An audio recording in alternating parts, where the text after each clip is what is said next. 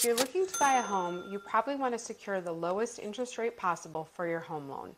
Over the last couple of years, that was easier to do as the housing market saw record low mortgage rates.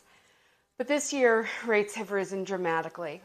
If you're looking for ways to combat today's higher rates and lock in the lowest one you can, here are a few factors to focus on.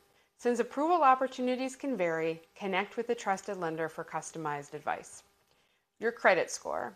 Credit scores play a big role in your mortgage rate. Freddie Mac explains, when you build and maintain strong credit, mortgage lenders have greater confidence when qualifying you for a mortgage because they see that you're paid back loans as agreed and use your credit wisely. Strong credit also means your lender is more apt to approve you for a mortgage that has more favorable terms and a lower interest rate. That's why it's important to maintain a good credit score. If you want to focus on improving your score, your trusted advisor can give you expert advice to help.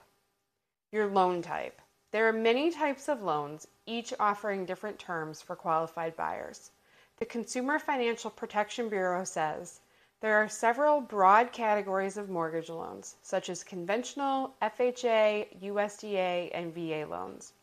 Lenders decide which products to offer, and loan types have different eligibility requirements. Rates can be significantly different depending on what loan type you choose. When working with your real estate advisor, make sure you find out what's available in your area and what types of loans you may qualify for. Another factor to consider is the term of your loan. Just like with location and loan types, you have options. According to Freddie Mac, when choosing the right home loan for you, it's important to consider the loan term, which is the length of time it will take you to repay your loan before you fully own your home. Your loan term will affect your interest rate, monthly payment, and the total amount of interest you will pay over the life of the loan. Depending on your situation, the length of your loan can also change your mortgage rate. If you're a current homeowner looking to sell and make a move, you can use the equity you've built over time towards the down payment of your next home. In general, a larger down payment means lower interest rate because lenders see a lower level of risk when you have more stake in the property. So if you can comfortably put 20% or more down, do it.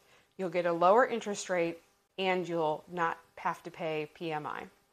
To learn more, connect with a lender to find out the difference a higher down payment can make for your new mortgage.